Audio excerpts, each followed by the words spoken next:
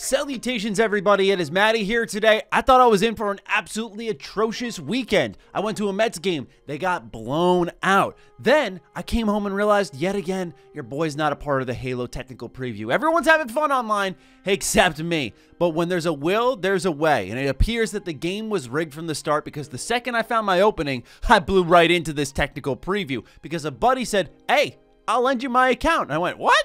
And so we had an impromptu stream. Shout out to everyone who showed up. And I got to spend a number of hours with Halo. And I thought to myself, well, as someone who does a lot of Xbox coverage, and we're going to be talking a ton about Halo leading into its launch, I wanted to deliver my opinions on some 4v4 bot matches. Probably the only time you'll ever see me do a video quite like this. Really analyzing if it's mechanically sound and if it's fun. Because I've seen a lot of people already go leaps and bounds ahead of where we should be in the conversation saying, Halo Infinite's going to be amazing. It's going to be a great game, which I hope it is, by the way. But let's not forget the impact that a Halo campaign has on the overall Halo product image. Halo 5's campaign was so destructive that even though Halo 5 had alright, acceptable multiplayer, it didn't matter because the campaign was that bad.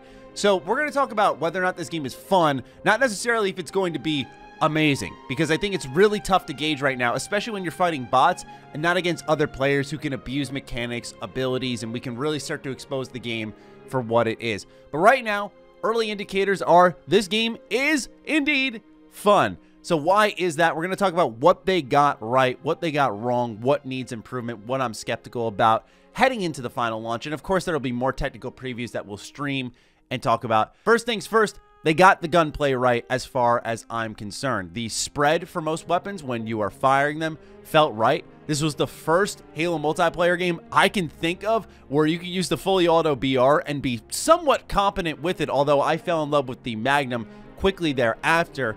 I liked how specifically the skewer and BR felt. When I was using them on live fire, one of the 3 maps that were available here for the technical preview, I was tearing it up and it felt incredible. It was like I was back in 8th grade playing Halo 3 again. I loved every single moment of that run there, and it's really what keyed into, yes, this is a Halo game. The skewer in particular I love because it's this powerful, booming, sharp weapon that, as the name would suggest, blasts a skewer through the chest of your enemy. And you don't have to aim for the head with this one, but it's a tough shot to nail, but you can hit them right in the chest and it'll one-shot them. The BR in particular may need a little adjusting. There's really no spread when you shoot. It functions more as a power weapon where instead in prior Halo games like Halo 5, there were loadouts. Now a lot of it is pickup based. So you're starting off with a fully auto AR, you're using your pistol, and then you're going to scour the map for pretty much anything else, including that BR, which I thought at first would be a questionable choice, but overall it feels like it's played out in the best way imaginable because all these guns are highly sought after. I really didn't have much of an issue with anything outside of the plasma pistol, which just looks and more importantly sounds dinky, sounds very strange. And when we get to the improvement section, there's more beyond the plasma pistol that I have sound complaints on. But in the look and feel and overall playing of the weapons, I enjoyed all of them. They all had their own situational uses. They felt viable for the maps. The actual spawning of the weapons and what were on particular maps worked out really well. For example, I think of, once again, live fire, where there was sniper-based weapons like the sniper rifle or the skewer available there, but you wouldn't, at least in my experience, find a rocket launcher there. Whereas on Bazaar, consistently the rocket launcher was spawning, which felt more fair there because that map was wide open, whereas live fire had a lot of CQC areas where a rocket launcher would just blow anyone out of a gunfight. On top of that, live fire had more long distance encounters that you could get on the left and right side of the map. So I thought, hey, this was a good choice and a sign of ideal balance when it comes to power weapon spawning. That's what's especially good about taking loadouts out of the game, is that you can control what is in and out of the map, and if something in particular is not working, like an ability or a gun, 343 can very easily adjust and go, okay, this rocket launcher is not working here. People are getting killed too much by it. It's getting frustrating for this map. It's destabilizing the balance. They can just pull that out instead of reorganizing an entire system within the game. More importantly than anything is that while the movement is much quicker in this game compared to other Halo games, you're jumping, mantling, sliding, sprinting, something that's a little controversial for Halo. I found that while the mechanics were similar to that of, let's say, Call of Duty, my Call of Duty gameplay style did not translate well. For those who tapped in very early to my stream, you would see I was struggling pretty much immediately because I was pumping my left trigger often, like I always do in COD, to like get ready to aim. That doesn't work in Halo. I was sliding all over the place, not jump shotting. And that's a good sign because it means you have to play a Halo game, get this, like Halo. You can't play it like COD. You can't get in their face constantly, sprint, speed, speed, speed. It's about accuracy. It's about some form of movement, but it didn't feel like the sprinting, the mantling would be so OP that it would be map breaking. I wanted to emphasize that as well because I know it's something that some people were concerned about. This also continues on into stashing abilities, the pickups like overshield, active camo, pop-up shields, the grapple hook. All these you can grab and then store in your inventory for use at a later time. Now, if you die, you drop it, but you could have a situation where it's in particular very useful, and I like that a lot. Now, in the case of overshield or active camo, these were, for me at least, immediate usages. But stuff like the pop-up shields, I actually had moments where I tossed one down, covered my back, got into a gunfight, killed someone, then turned around, someone was behind the shield, leapt over the shield, and got the kill. That felt awesome because it's one of those dynamic Halo-only moments. And that's what always decorated this series multiplayer, is the way that everything worked together. They were all just tool sets in this sandbox. And the way they played would give you those moments, and I had one of those during the beta, and that was a good feeling as well. That screamed, yes, this is indeed a Halo game. I also like the skill gap for some of these abilities, such as the grapple hook. I was awful with this thing. I have no problem saying that whatsoever. You could use this for weapon pickups, which I didn't even think to try, but there's so much you can do to get around the map quickly, and I think that ultimately will speak to the higher level players who really see the potential in everything in this game. But more importantly, there is a skill gap with these abilities where it's obvious to beginners and even myself, like returning players who used to play a lot, what these things do, but there's a higher level to how you could use them and what weapons they combine well with, which I really did appreciate. Another thing that I feel they got right was, hey, the maps. The maps themselves, for the most part, were really solid. I want to shout out two in particular. One, Live Fire.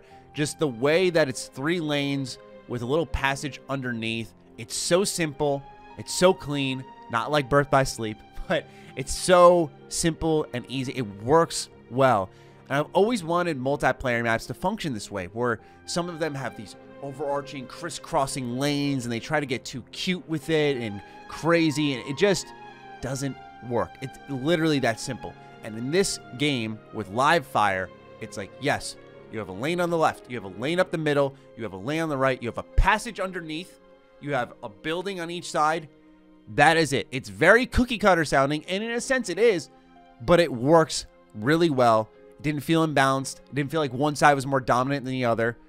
And I like that. It was all about the weapon spawns, the ability spawns, and how you can maneuver to them. That's what it should be about. My favorite map of this entire technical preview was Recharge.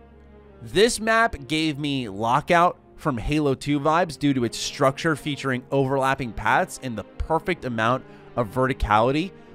Every time I got on this map, it was probably the most true to Halo map out of the 3 there. Bizarre didn't really scream Halo. I didn't enjoy it. I thought it was far too open. You know, you had these 2 markets and everyone would post up top. You'd have this one random building down low in the middle. I just didn't like it. It felt like such an awkward map to be in. Unfortunately, it was one of the few maps with the grapple hook, so I did embrace it when I had it. But beyond that, shout out to Recharge. This map rocks. It was the most open, large one of the 3 that was there. And I thought that everything from its various pathways that you could take around the map, the little skirmishes that could happen in corners, where the power pickups were, where the tower, so to say, locations were the highest points of the map. Everything about it, I adored. And it's where I found one of my favorite weapons in the beta, the Commando. This thing was sick. It does need a little bit of a buff, in my opinion, because it was weak sauce, but overall, really enjoyed these set of maps. Even Bizarre, my least favorite, was solid enough, but I could see myself not liking that in the long run. So also, the bots themselves were mostly functional. The reason I say mostly is because there were times they literally would turn off and just stop playing. But they would jump shot, they would engage, they would throw nades. I saw at one point a bot switch from a pistol to a shotgun when they entered a CQC area. I thought that showed a level of intelligence where they were using the best weapon for the scenario that they were in. They would challenge you, although every match we won, it was good to have bots that would challenge you. I played on the Spartan difficulty for these bots, which was something that a lot of people didn't get a chance to do because it came out pretty late. But overall, I thought I was going to get washed, and at first I did, but quickly you adjust. The customization itself has decent potential. It carries into a later concern in the video, so I'll dive into it more there, but all the various parts, helmets, visors, the ability to change your color, I think all of this was a good choice. Some people were worried about, oh, you don't have your red team, blue team. I never had a problem at all when I was fighting these bots, identifying who was on my team, who wasn't on my team. I never felt confused on the map, and I think that will only be carried further into the series as we start to change how we look, where that adjustment's already been made. So I personally didn't see it as a big deal, but I think a lot of people are going to like the cosmetics in this game and really geek out over them. But once again, there is a resting concern within all of that. The last thing I think that they absolutely nailed was the music. This needs to be called out because there is a post-match main menu theme that is so fire. Oh, yeah. Oh, yeah. Oh, man. That is some Halo music. I give them props. Like, it's so Halo. And once again, that's sort of what I've been hitting through all this. Through the gunplay, through the play style, through the maps, and now the music. It's so Halo.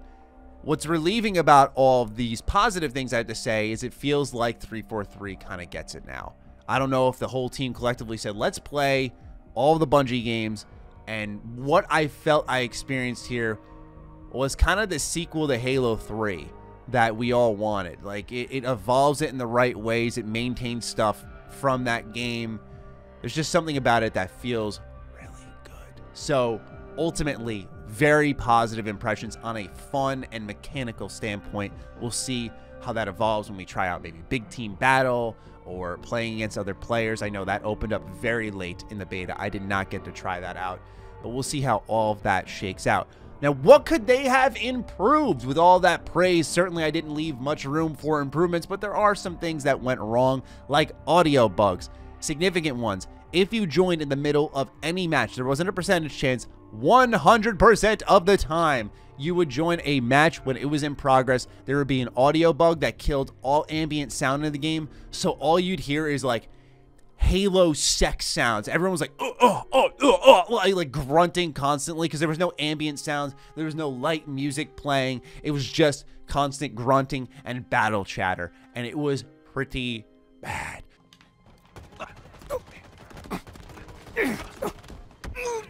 Should have moved there. That is a bug that needs to be fixed if it's not already fixed already, because it is in your face annoying. Speaking of which, one thing I noticed that was really grating the chat was the battle chatter. What I mean by that is, you know, characters going like frag out or enemy tango on the right, and they're doing these callouts from the characters that other players are playing as. And yeah, it is probably the most Call of Duty aspect of this game. It's terrible, but they were very smart about it. There is a checkbox that you can turn it off. I turned it off within 30 minutes of playing because it felt so beyond out of place. I did not like it at all.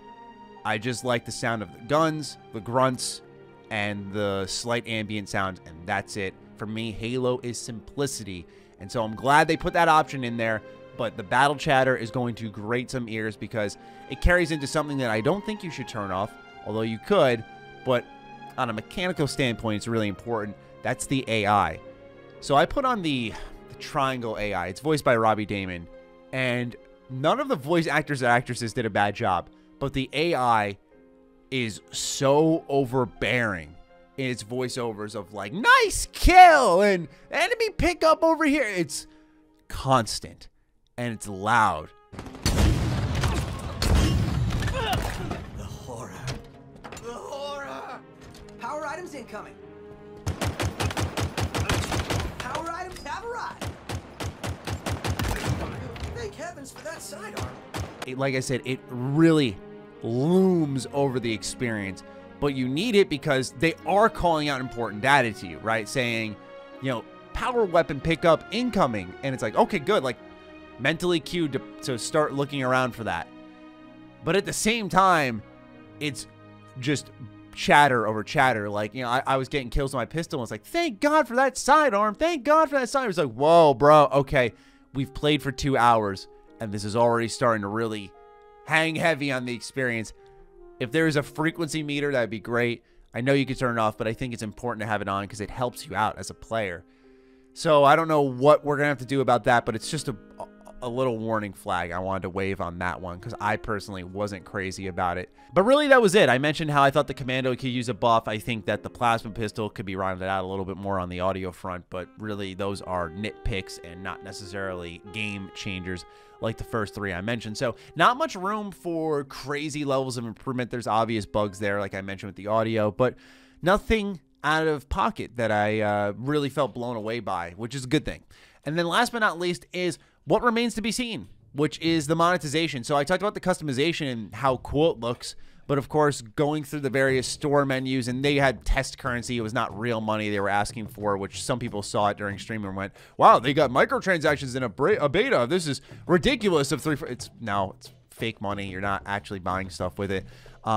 It's going to be interesting to see how they price things, because a lot of people have put a ton of trust in them. They're like, oh, Microsoft's at their back. They're going to do it fine. And I think like Gears 5 when it launched, and, you know, I don't know if I really trust that they're going to do it right the first time. So we will see how that shakes out, how the Battle Pass looks, and the unlocks you get for paid and for free. But ultimately, I don't really want to hang my hat on that too hard because we don't even have a release date yet. We'll see when that happens, but I think they want to gauge out, all right, what do people think about Halo right now? And overall, the reception's been positive, and I'm one of the people who really enjoyed their time with it. So that's all I've really got to say on Halo Infinite. Excited that I actually got to play it on the final night and put some time into it, and I wanted to share that with all of you here today. So let me know what you're thinking of Halo Infinite, if you got in, or if you didn't get in, what had you most concerned or most interested? Let me know. Other than that, follow me on Twitter, follow me on Instagram. Those links are in the description down below. And a big thank you to all the patrons and all the members who continue to support the hell out of the content here. Stay sexy, stay active. I love you all. Peace.